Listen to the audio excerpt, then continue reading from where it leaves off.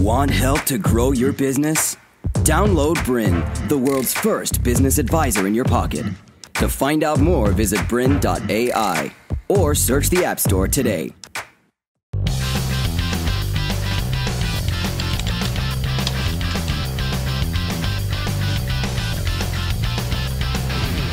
Hi, I'm Beaumont and welcome to Design My Website. This episode is titled How to Plan Out Your Website in 45 minutes or less.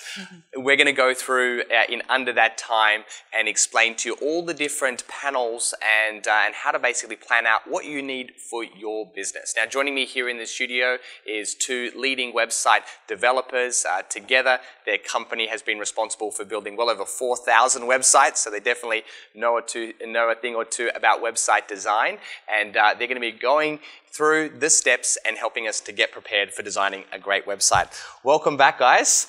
Now, we're into the really exciting part, which is planning out the website, but not to be forgotten all the other things that we've spoken about on previous episodes about how to get your strategy right and around how to actually, checklist of what you need to prepare. We've also spoken about how to plan out the content for your website as well, and how to actually find the right website developer for your business. So assuming you've done all the preparation work, now we're ready for the next step. Now, first question is it really possible, Chris, to plan out a website in 45 minutes? Seems like a pretty ambitious goal. It's definitely a big challenge, and you might not get all of the planning done in 45 minutes. But I think if you think about planning the website out in panels and in stages, as we're going to explain in this episode, it'll be a big help in terms of doing it.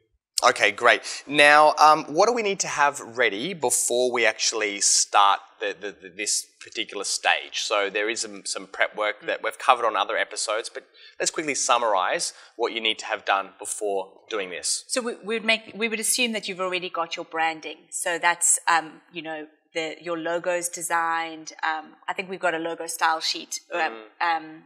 Do we have there that as well? slide? Yep.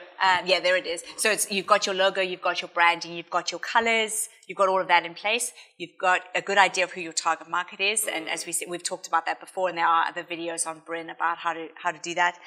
You also want to make sure that you've planned out the pages of your website, the navigation, and the content. We talked about content. Having a good idea of what you want to say on your website, who your target market is, and what it is you want to convey with your website. Are you going to be selling online? Having a good idea of your business and what you want to do online. Okay, great. Now, I want you to explain, Chris, this idea of sort of panels. What are we talking about, and why are these important now as opposed to 5 or sort of 10 years ago? Because the way that we've designed websites has certainly changed. Yeah, definitely. I mean, if you look at most modern websites, when you look at it today, if you look at most modern websites today, you'll start looking at these different elements of the site, and they're all different. Like there's the other side, if you look at it, it's all in different blocks, and they've all got a different purpose. Some of the blocks are to position and say what the company's about. Some of the blocks are asking you to do something. There's a call to action, or building credibility in terms of why people should use your business. So all those different elements of the site have a different purpose. The reason why it's important now is websites being mobile responsive. They're in blocks, and each and as it moves down, those elements keep resizing to suit the size of the screen. So all sort of modern web design now is based on these panels. And if you look at websites now, you'll actually see the different kind of like sections. Sometimes they might be complete contrast. One could be kind of like grey and the next one's white, or otherwise you might see a slight change in the shading between the different kind of panels. Because in the past you used to just have text and images, but they were sort of like always next to each other. But then when websites became responsive, the text would kind of disappear way down the page and the images would be completely kind of different. So now what happens is each section of the website kind of like has its own brain, and then it responds sort of differently, and keeps all of the content and images attached without kind of losing positioning. Yeah, that's right, and their own specific purpose of what you all right, now we've mapped out a whole bunch of different panels. So just quickly talk about how many panels kind of are there? Look, there's probably around 20, but obviously each business is different, and you don't need all of those panels for every website. So it'll depend. The panels will depend on the type of business and who your target market is and what you're trying to do. So we're going to start like at the top with, say, the first one we can tell you right now is going to be your header kind of graphic, and then right down all the way to the footer, and then in between that there's 20 other panels, but you don't need to use all of them. In fact, you probably shouldn't use all of them definitely because not. your website will be too big and sort of too cluttered. Yeah. So how do people sort of choose? How many should they be looking for in terms of their business? I'd say on a normal website between 5 and 10 would be a normal amount. Again, it would be depending on your business and what the messages that you want to convey. You want to generally try not to have too many, because it starts to once you get too many, it will take much longer for the page to load. All right, and just give us a couple of quick examples, Tamsin, when we go go through. Some are more specific for a location-based business, in which case you probably want to have a map of where your store is. Or otherwise, if you're selling products online, you're going to have pictures of the products, but if you're not actually selling anything online, you don't need that. So just give us a couple more examples of making those decisions. So if you have those were my two examples. An online store. Other examples would be like if you have a team, right? You might want to have a picture for the team. Yeah. I mean, another example. I mean, this would probably be relevant. When we do the credentials. Having different associations, so companies that you've either worked for or associations, people that that you are associated with, that gives you credibility. So like lawyers might have if that's really important, that they're accredited with the law society, they would have that on their homepage. Whereas a cake maker wouldn't be so relevant because they don't need any credibility. They would have something more like a gallery as one of their panels showing their cakes, because that's their selling point.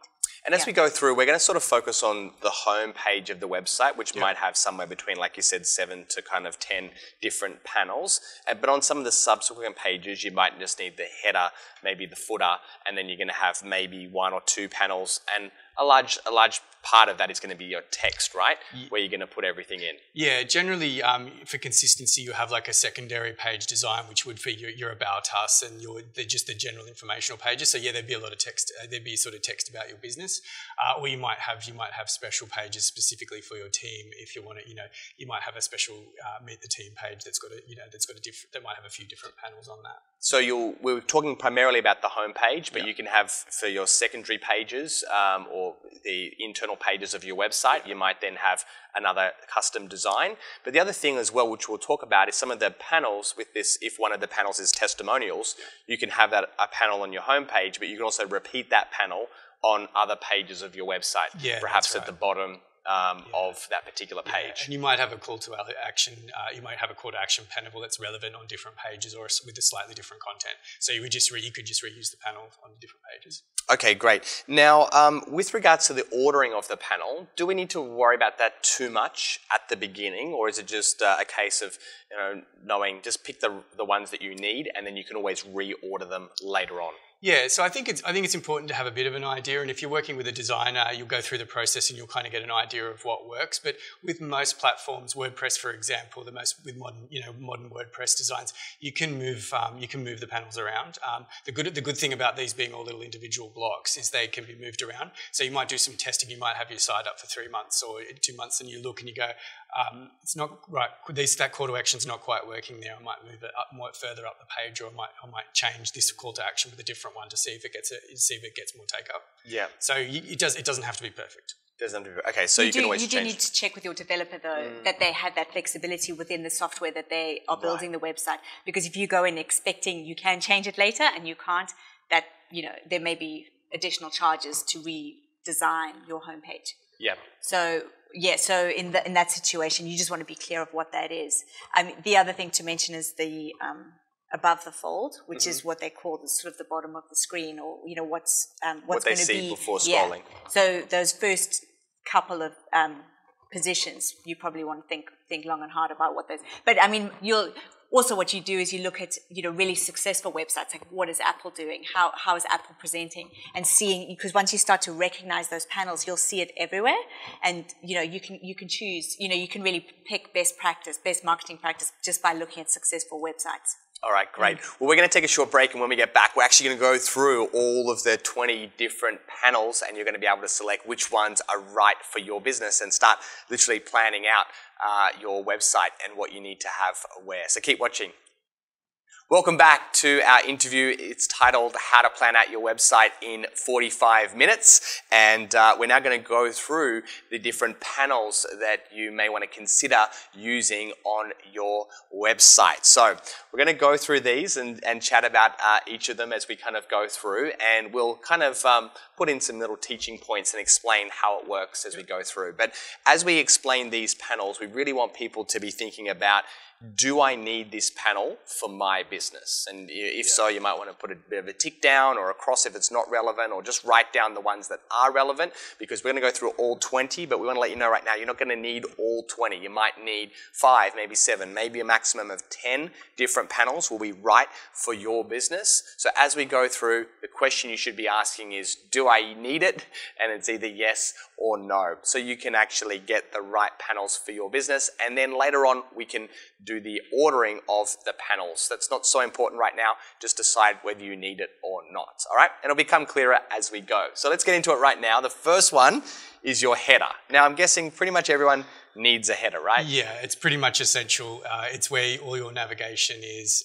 So pretty much every website has one. If you're a service-based industry, say you're a plumber or you're an electrician or something, you want to make sure that you've got the phone number up in the corner. So it's like if you're in a mobile, that phone number would be clickable. Clickable. You press a button and you can call. So it's like an immediate call to action. Or a restaurant if they want to make a booking. Absolutely, yeah. Anywhere where you want someone to phone you up or book in, you want to have that really relevant.